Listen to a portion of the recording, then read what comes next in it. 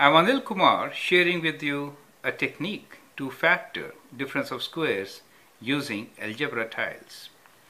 Now we have a question here which says factor 4x squared minus 1. So we'll use algebra tiles to factor 4x squared minus 1. So what we are given here is 4x squared tiles. Let us place them in the form of a square, right? So we'll make up 4x square, which is kind of like this, right? So in this I can have 4x squared. So I'm using blue color for positive. So this is positive x squares, 4 of them.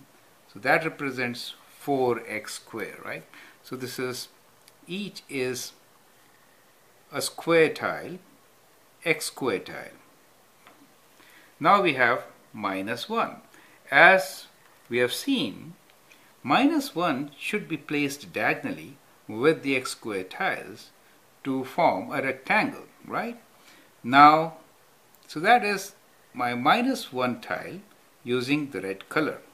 So that is, now we have 4x squared minus 1 tiles.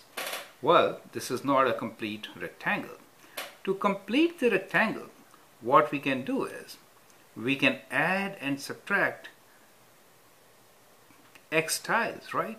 So we will add 2x tiles, that is, we can add 2x tiles. These are my 2x tiles, right? So this is plus x, and we can subtract 2x tiles. So adding and subtracting keeps the equation in equilibrium, right? So this is minus x. So what we did was, we had 4x squared, right, minus 1. We added 2x tiles and we subtracted 2x tiles. Now that is kind of 0, right? So it's still, the whole rectangle which we have here represents 4x squared minus 1.